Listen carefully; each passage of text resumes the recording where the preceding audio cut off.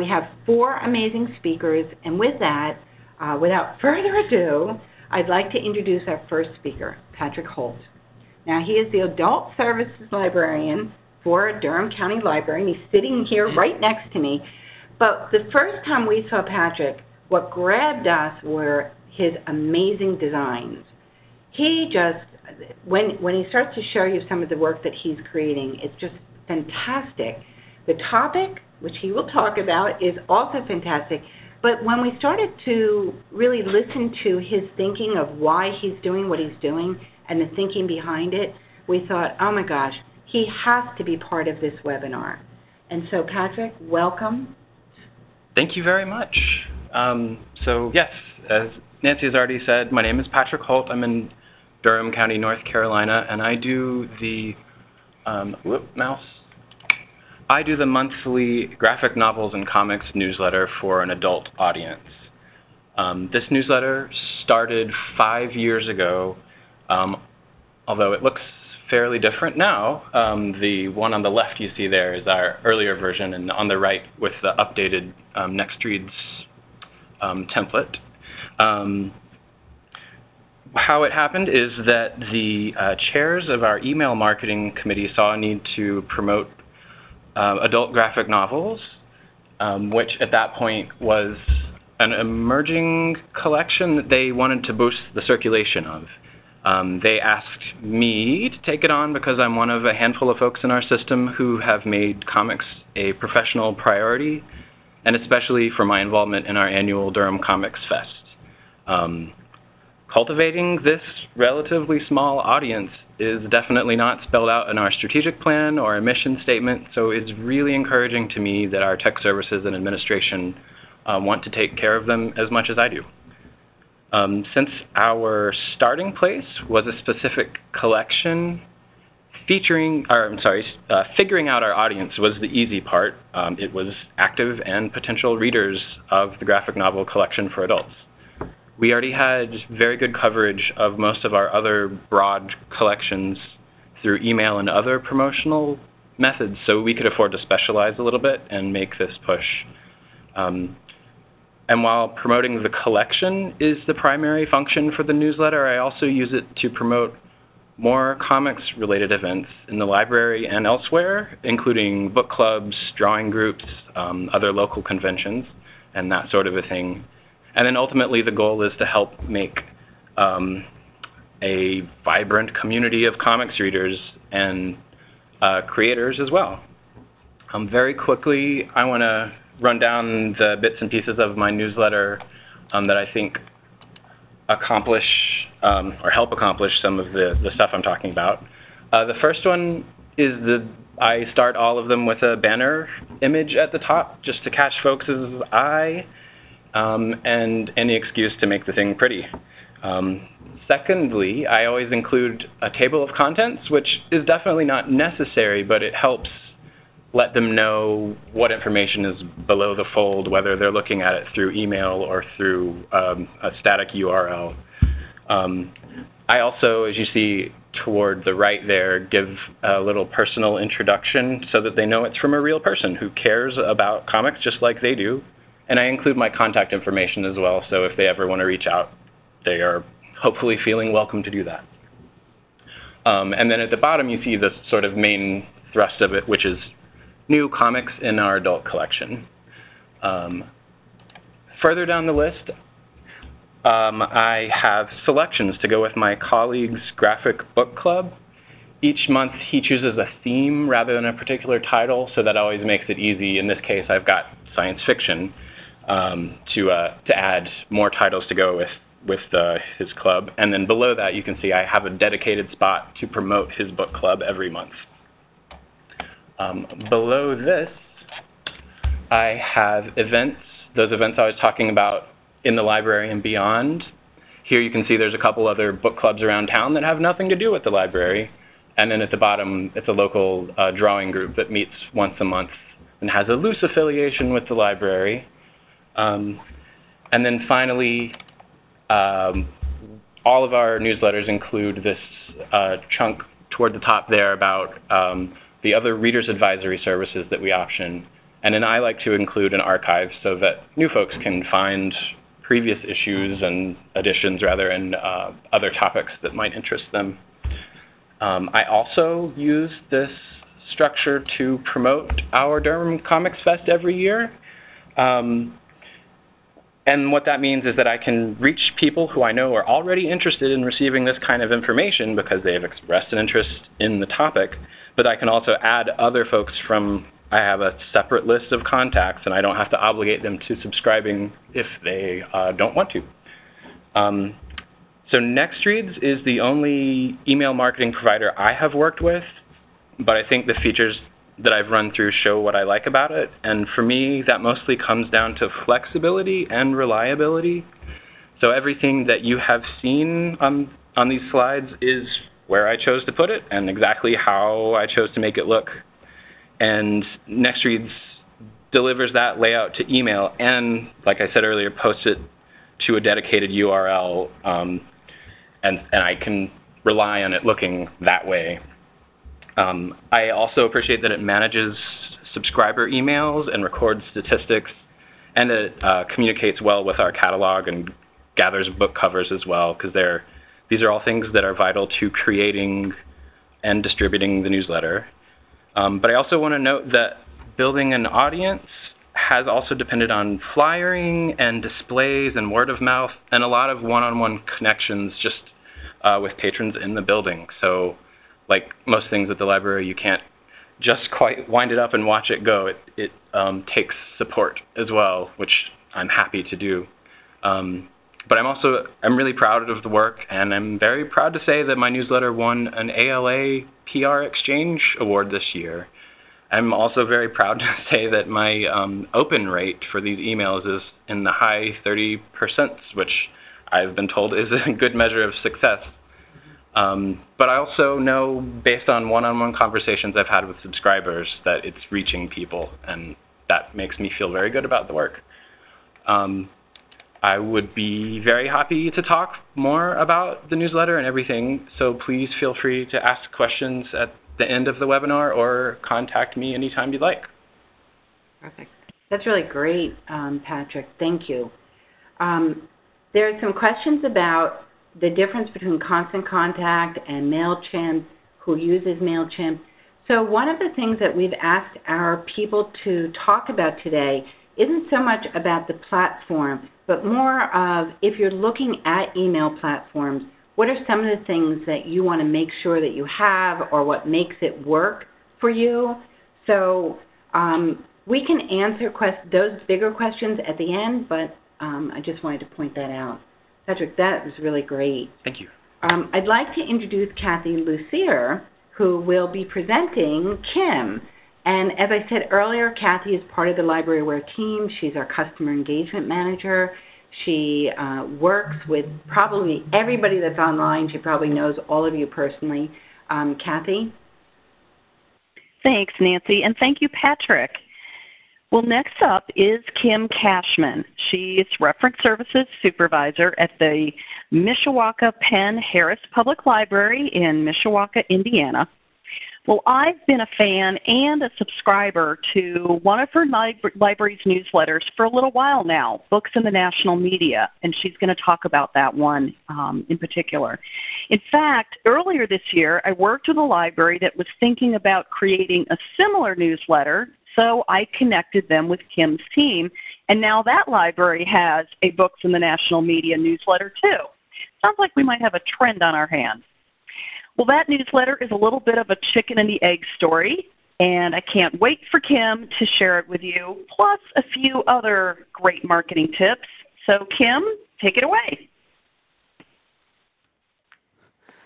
Thank you so much, Kathy. I'm Kim Cashman, and from Mishawaka-Penn-Harris Public Library, and we serve the Penn and Harris townships in northern Indiana.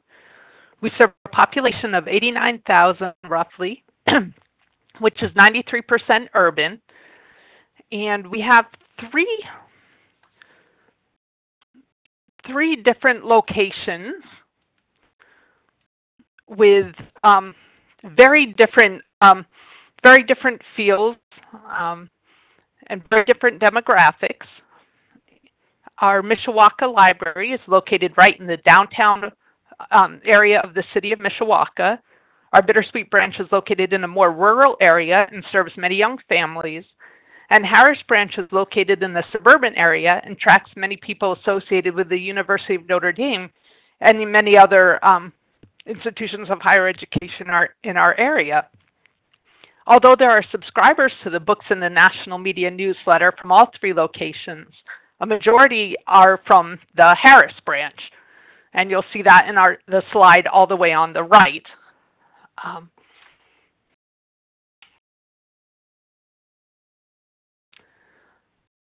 Before describing the target audience, I'll just say basically what this list does.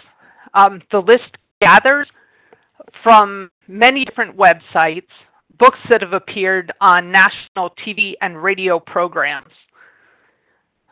The target audience for this newsletter is serious readers who keep up with current issues and events and current popular fiction. And they're basically patrons interested in recent materials that are creating a buzz.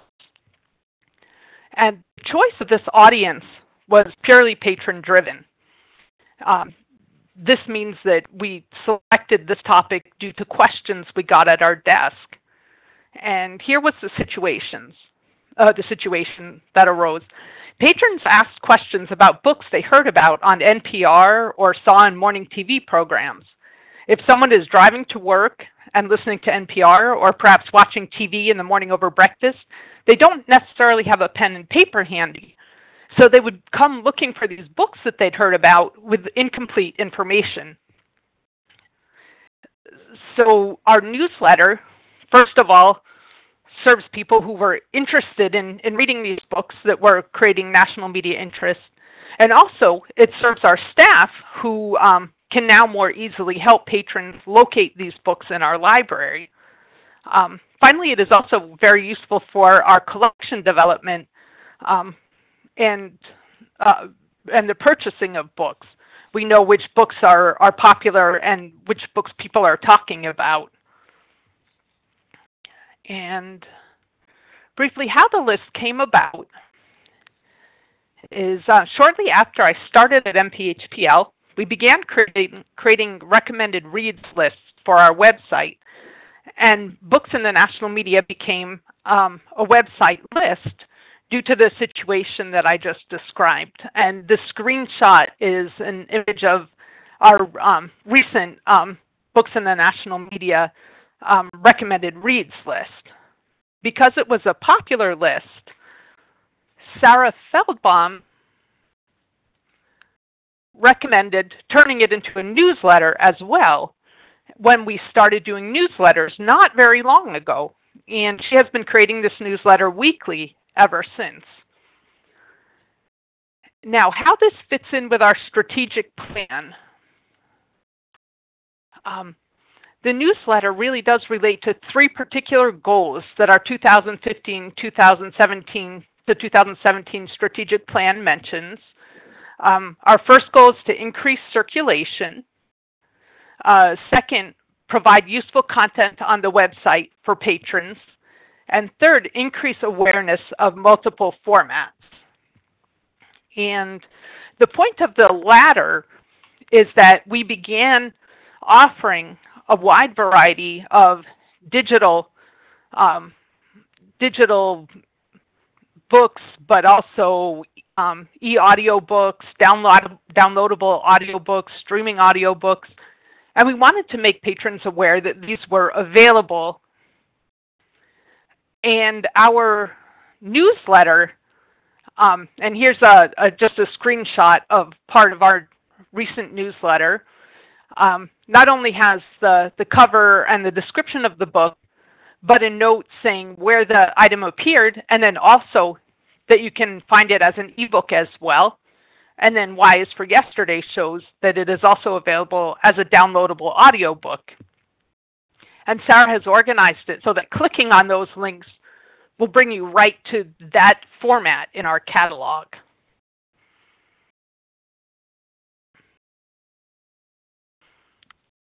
So other tools for reaching this audience of eager readers and people who are interested in current events and fiction that's creating a stir. In addition to our recommended reads list, which I just mentioned, we also have 4 book clubs across our 3 locations. And we have also been creating bookmarks in LibraryWare of recent popular fiction and nonfiction. And here is an example of a very recent bookmark, the Hot New Fall Reads 2017. And those are just books that recently came in that by well-known authors that we think people would be interested in. And these bookmarks are extremely popular.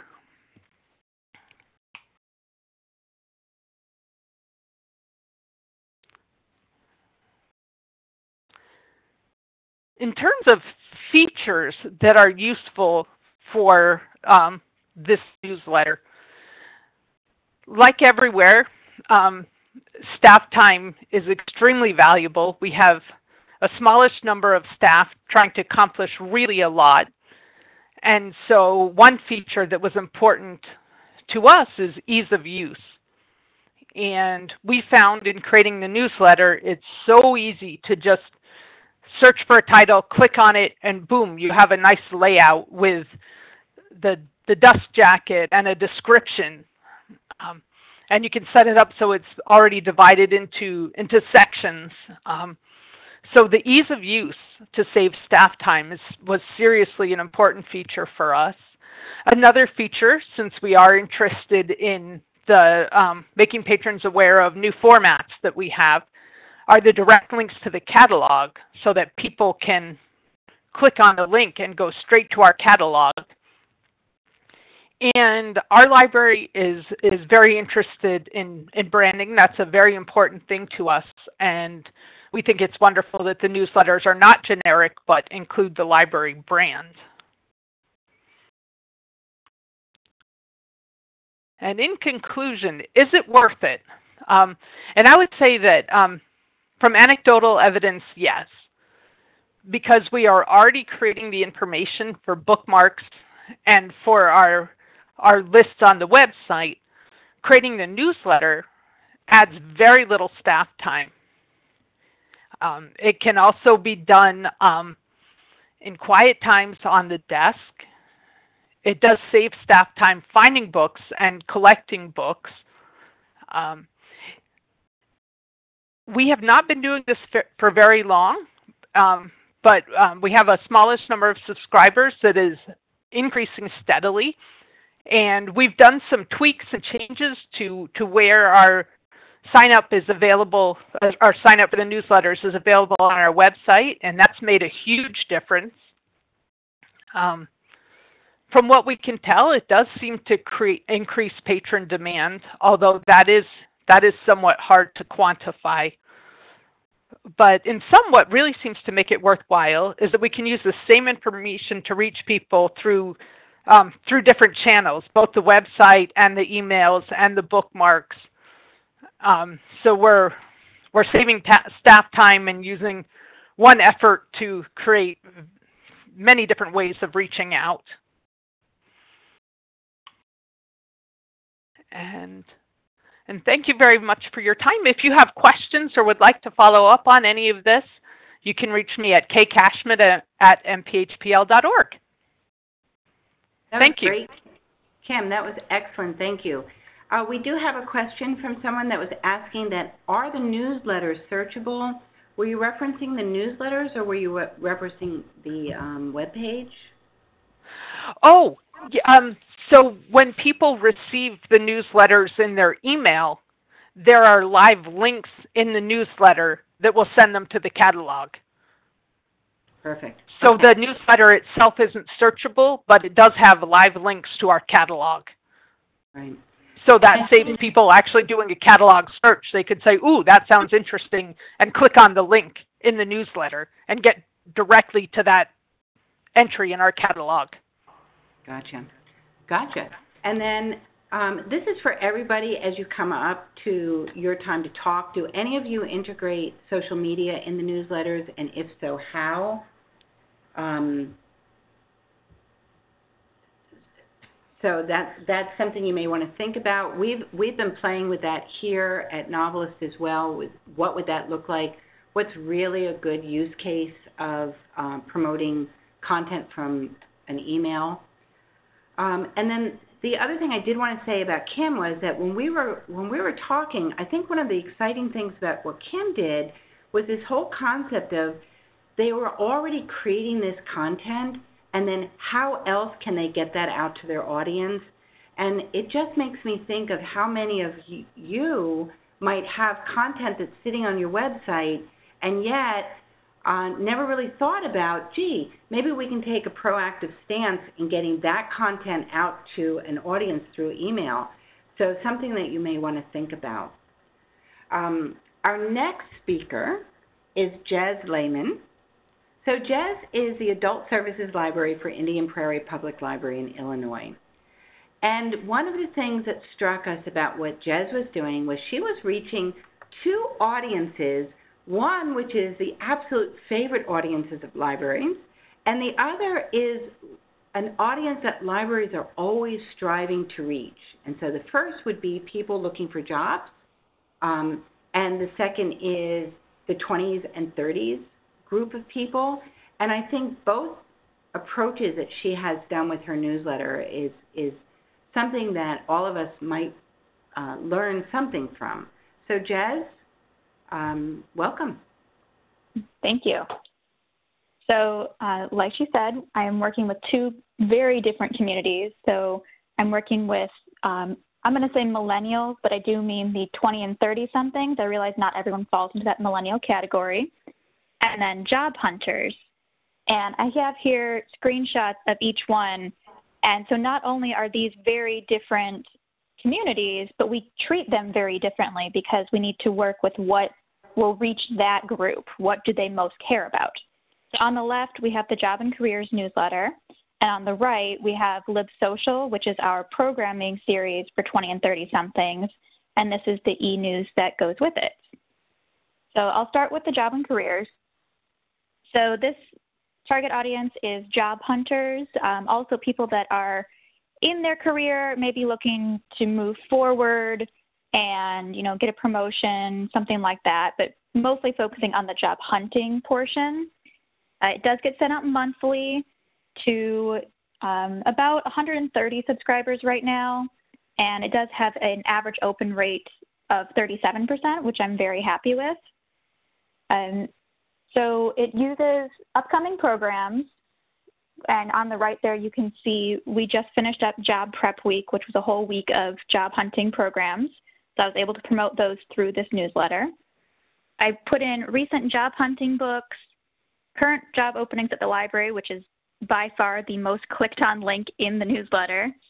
And then I also do a spotlight on databases and other resources that we think would help the job hunters.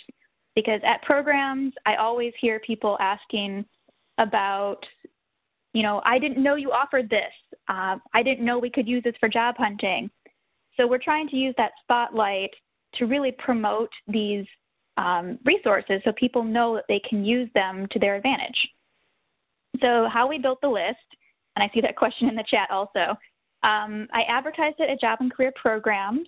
And by advertised, I mean that at every program, especially in the last week, I would go up and, you know, talk for a minute. Here are the upcoming programs. Here's what we offer for job hunters.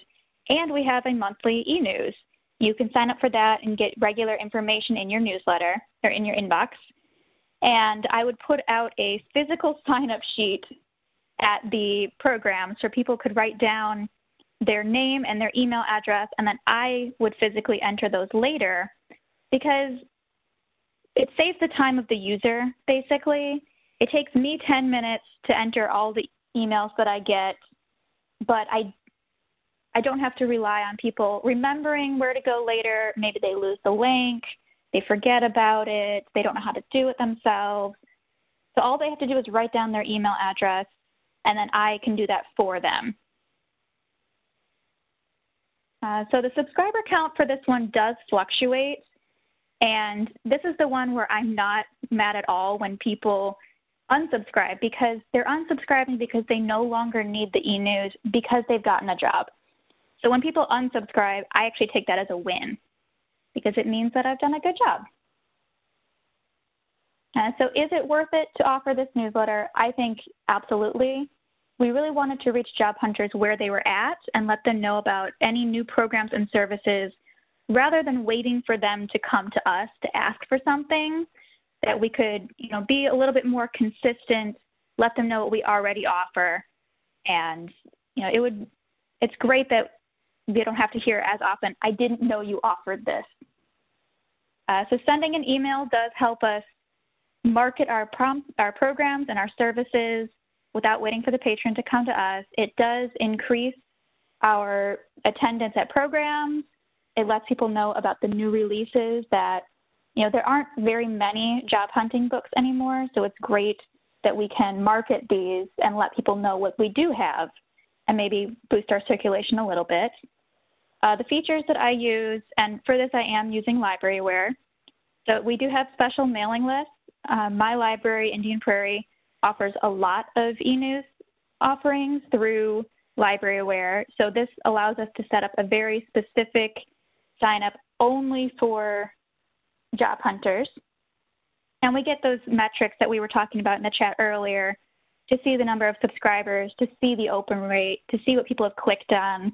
That's one of the things that I like best, that I can see which links people have used so that I know what content they're looking for, what works best for them. So I know to tell them about jobs at the library. That's what people are looking for. It is in our strategic plan. We wanted to offer more job and career-related services and make people aware of them and boost attendance and usage, and that's what we've been able to do with our newsletter. Like we talked about earlier, it's all things that we were offering already. Now we just have them all in one place. You get it in your inbox every month. It's nice and easy. So on a very different end of the spectrum, we have Live Social for the 20 and 30-somethings. So this gets sent out to almost 6,000 subscribers. And the target audience is people in their 20s and 30s. It goes out once a month. I generally time it a couple of days before the first program of the month because it gives a good bump in registrations. And people in this group, they don't make a lot of plans very far ahead. I can say that. I'm also in that age range. But generally, a couple of days ahead gives us time to make plans, know what our schedule looks like.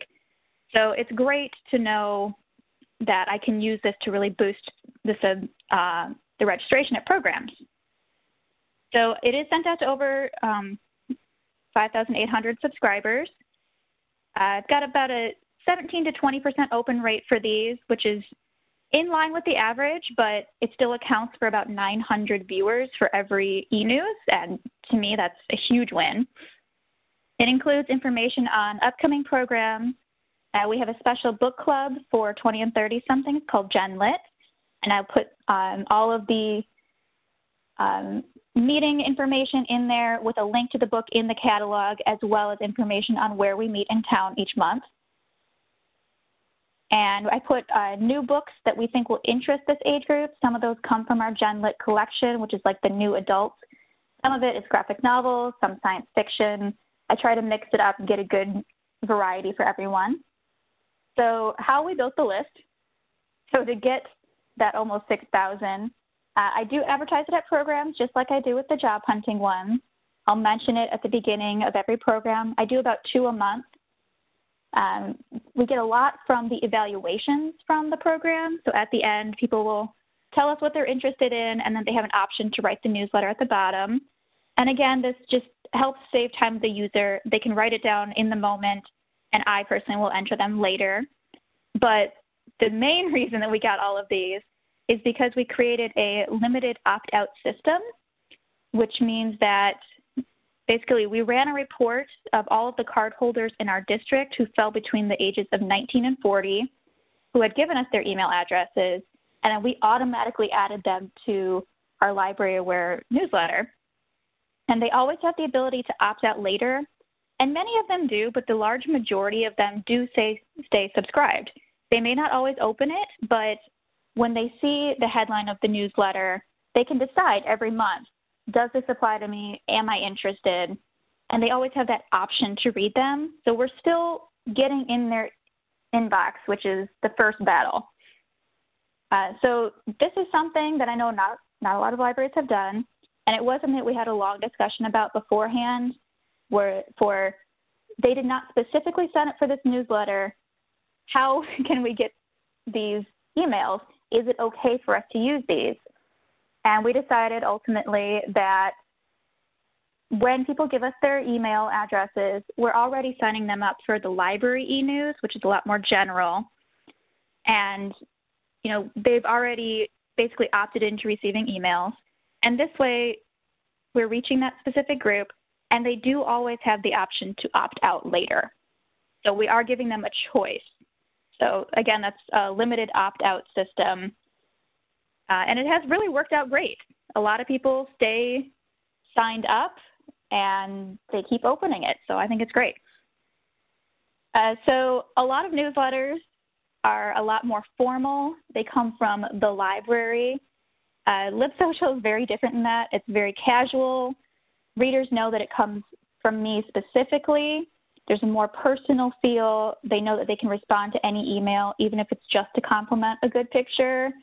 I like to throw in a lot of memes. I use funny titles in the email titles. I use a lot of in-jokes, references to TV shows.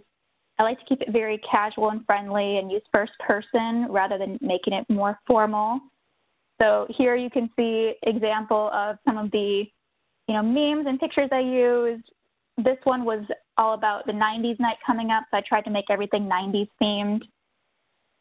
And I have a lot of fun trying to find all the pictures when I make the newsletter. I probably spend a little bit too much time on that, but it's fun for me. So I can use the statistics from Library Aware. I can also use a lot of statistics from my evaluations at programs, which told me that 16% of program attendees do hear about it from the e-news. So that's actually my second biggest referral source, second only to word of mouth. In the email features I use, again, the special mailing list. I like to track the click statistics to help me see what topics were most interesting. So using the creative titles for the events, does that work better than just using the basic descriptive titles we would normally use? Or are they more interested in art programs than video game programs? It kind of helps me decide what people are interested in more than just who is coming to the program. I also use the statistics to justify the programs, which was very helpful when presenting it to the director and the board, that I have some hard numbers that show I use this email, this is how many people I reach, this is how well it works. I have that kind of hard data, which I can use in addition to the anecdotal data. And yeah, it's also a good way to justify your budget. That I know that we're all very tight on money, but I can say, here's a group that is very large in our community. They need some attention, help me reach them. So that's what I did here. So again, here's my contact information. It's Indian Prairie Library. If you go to the libsocial.ippl.info, you can see the actual LibSocial e-news as well as an archive of all of the past months. Jez, that was great. Kathy is going to introduce our last speaker for the day. Oh, great. And thanks, Jez. That was really interesting. Well, up next is Catherine Coles. And Catherine is the manager of library services, and she's county librarian for the County of Lennox and Addington in Eastern Ontario. Well, Catherine has mastered the concept of taking advantage of a captive audience. I'm going to let her tell you all about that trick and a few others she has up her sleeve for connecting readers with books. Now, Catherine's not the only one in the Coles household who loves to review books. You can see her partner in crime here. Her adorable dog, Poochie, has gotten into the act, posing with her favorite books on Instagram at Adventures with Poochie. And I'm going to post that for you. If you're not following that pup, you're missing out on some great books and really cute puppy pics. So here's Catherine Coles to tell us all about it. Catherine? Thanks, Kathy, for the Poochie shout-out. Our Canlit newsletter is something I started in June 2014. It is a monthly newsletter, and it's one of 5 newsletters that we send out to our users. And it's all about promoting Canadian books and authors. It's also worth mentioning that the content of this newsletter is entirely books, as well as aimed at an adult audience.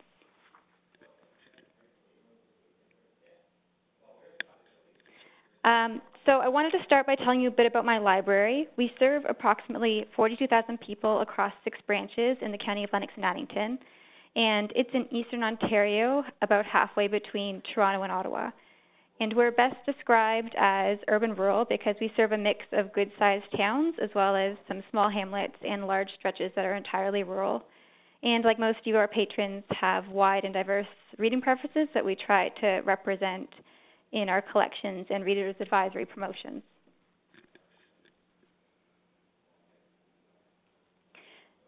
We decided to create a newsletter that specifically targeted Canlit readers for a number of reasons. First of all, there is an emphasis on Canadian content in our collection development policy. As well, it's part of our mandate to foster Canadian culture in our communities, and this is not uncommon among a lot of Canadian libraries. And I imagine there are equivalent examples of certain libraries elsewhere prioritizing regional or local authors. The majority of books we get into our library, new books, are written by authors from the U.S. or the U.K., but we still receive about 10 to 20 new Canadian books a week. So it's a small collection, but we single it out using these little Canadian flag spine labels, which are also very common among Canadian libraries. So it's a small collection, but it's a visible collection. Another reason we started a Canlit newsletter is a bit more obvious in that there is local interest and demand for Canadian content. Lennox and Addington is a growing arts community, and there's a lot of local writers and arts groups that are very supportive of local and Canadian content, and they seek it out. Interest is also generated as a result of other initiatives. So, for example, we participate in the Evergreen Award, which is a project of the Ontario Library Association's Forster Reading Program. And it is essentially an annual long list of Canadian books that library patrons from across Ontario can vote on to choose the winner. And programs like this really help us create an appetite for Canadian content. Another example, Canada just had its 150th birthday, so a lot of organizations, and us included, decided to capitalize on the buzz by doing a Canadian reading challenge. So it had a lot of patrons reading all sorts of Canadian books and wanting ideas for other areas of Canlit to explore, and that's what this Canlit newsletter accomplishes.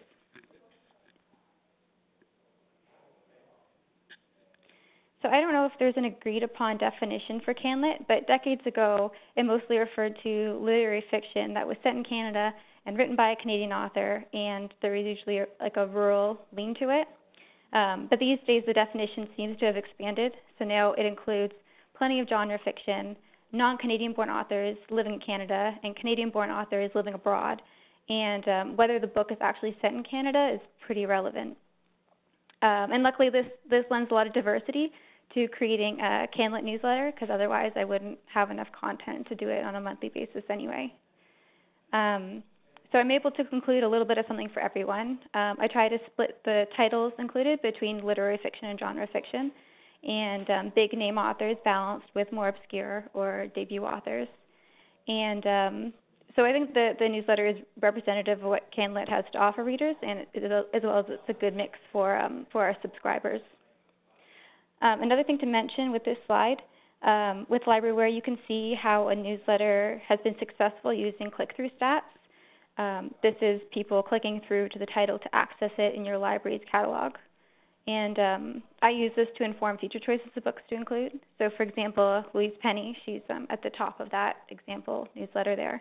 She's a big name, very prolific author. She has a book a year. So I know from the past she gets a lot of click-throughs. So I'll put her books first in the newsletter in order to capture readers' attention right off the bat and to encourage them to keep scrolling through. Also, cover art is another thing I should talk about. Often Canadian and American cover art is the same, especially if the author has been commercially successful in the United States and a new book is being released at the same time on both sides of the border. However, it's not always the same, and sometimes it takes a while for a Canadian book to receive an American release, assuming that it ever does. So with LibraryWare, you can upload Canadian book covers to replace American editions if that's important to you. I don't really normally worry about that. But more importantly, if it's an obscure title or a book without an ISBN and it's not represented in the catalog, LibraryWare's catalog, you can upload cover art and add in a synopsis where they're unavailable. So there's a lot of flexibility in that way.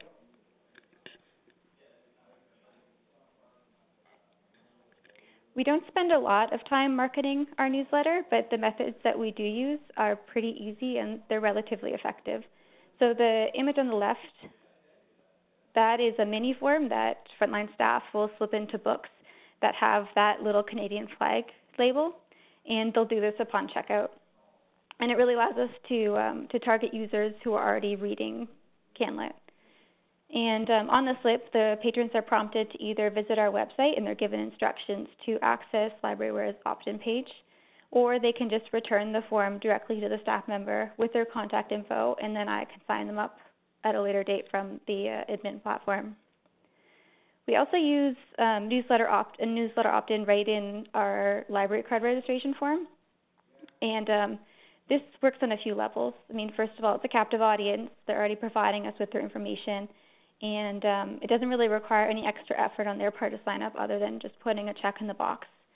The other piece, and I don't know if it's relevant for everybody, but Canada has anti-spam legislation that imposes restrictions on email communications for marketing purposes, and I'm sure maybe other jurisdictions have similar requirements.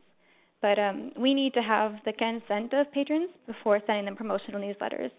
And having express consent with their signature right here on the page, it goes above and beyond what we're required to do. So we're ensuring we're compliant and protected. And also, LibraryWare's opt-in form is also obviously compliant. And the newsletter itself is compliant because, among other reasons, it's easy for someone to subscribe, which is another important requirement of the legislation.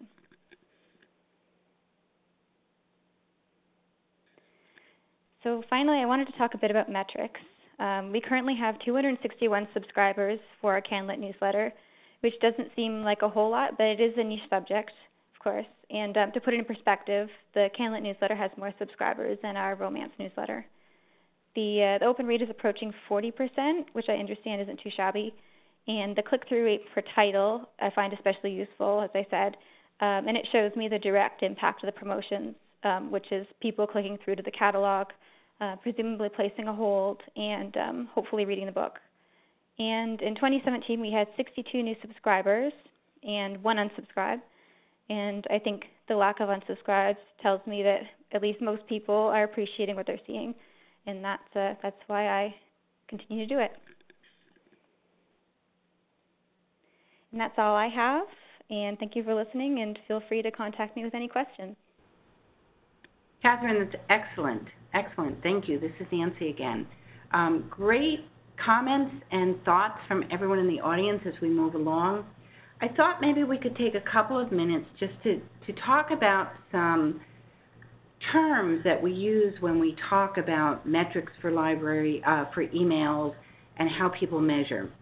So the first thing for metrics that people like to measure is how many people actually open your emails. And we look at a unique open rate. That means that we count every time that you open the email one time gets one count. So if I send it to 50 people and one person opens that 500 times, it still only counts as one open rate. So if you send out to 50 people and you have an open rate of 50%, it means that 25 people actually open that email. Okay? The second important metric that we measure and that you want to measure too is what we call the click rate. Now, most marketers use what they call a click-through rate. And what most marketing people try to do is figure out, if I send an email and I can get one click on that email, so one person opens it and that person clicks, that's what they're trying to achieve. And so they count unique clicks. With us, we tend to encourage libraries to think in terms of open clicks. And what that means is every click that you have on that email, because normally the way that you're putting together an email might be different books, might be different events. And so when you measure an email, what you're really trying to check on your click rate is what are they interested in. So if I have an event and I have 3 books, did you click on all 4 things, or did you just click on one thing? Did you just click on the books and not the event? So we look at open click rates, but unique open rates. Okay? The other thing I did want to point out on this is we talked about opt-in and opt-out. So the way that that works for you, I put the definition in opt-out. So what most libraries do is they do an opt-in, which means we're going to promote the email. You tell us either verbally or sign up on a form or tell us up on a website that please subscribe us to this newsletter. And that's a pretty traditional way of creating newsletters, lists, and it works pretty well. The opt-out system is the idea that says we're going to pull all these emails and we're going to send them to everybody, and we're going to let you know we'll be sending you emails and encourage you to opt out if this is not what you're interested in. More and more libraries are using this format because what they find is that their patrons want to hear from them, and so the opt-out rate is less. That is a personal decision for your library. Both work, but the opt-out is essential if you are going to, it's essential to have a place where you can opt out. For us in LibraryWare, that is mandated. Every email that gets created has a section on the bottom that has unsubscribe that allows you to go someplace to unsubscribe. Your email provider also provides that because that's the law. Unless you're doing something in Outlook, you should have that. So opt-in, opt-out, metrics for what you're doing, and I think those are pretty much the terminology. If I understand correctly, the opt-out method wouldn't fly legally in Canada. Yes, thank you, Michael, for mentioning that. So Canada has very strict restrictions that you must opt in. You must say, please send me this. So that's correct. Anyone in Canada, it should be the opt-in process. Now, there's some place in the States as well. When we were working on our pilot program for the emails, I think there was a place out Midwest, Kansas maybe, that actually had very stringent. So do check your laws to make sure that you're following them. So let's see. Any other questions? We haven't done that. We put out. So, Jess, you had mentioned that you had worked with MailChimp and Constant Contact. Would you mind talking a little bit about those 2 platforms? You don't have to get into too much details, but, you know, people were curious about those as well. Sure. Yeah, I used MailChimp for a bi-weekly newsletter through a website that I run. So I do it in my personal time, not through the library. I do like it because it's very modular, and you can kind of bring things where you need them, move it around, so it's not one strict template every time. You can save templates, but you can change them however you need to. I like that I have a lot of control over the format, the fonts, the colors, so it was very easy to get that. You do get some statistics, but because I was using MailChimp and LibraryWare at the same time in different capacities, a lot of times I would find myself sitting there thinking like, oh, I wish I was using LibraryWare. Is there a way I can use that for my personal work too?